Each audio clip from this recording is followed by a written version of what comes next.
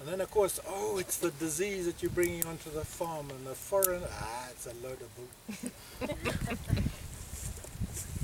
Excuse the word, ladies.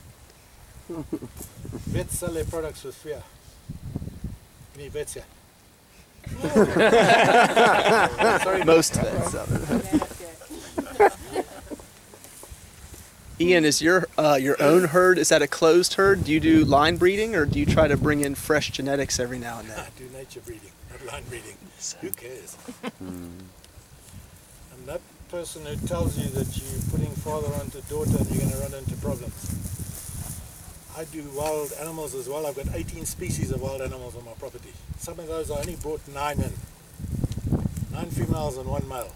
And they've grown into 200-300 in the herd. I've never brought another male in. And the younger you keep the bull, the better it's going to do. What college kid has ever missed? Did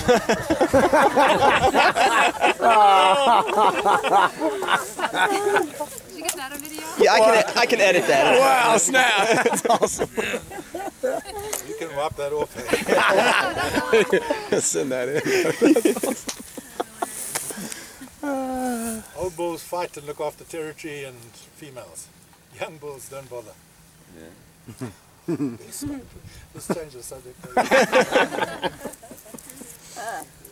Do you care about genetics in the sense of there are certain breeds that you prefer for grass or not? Or?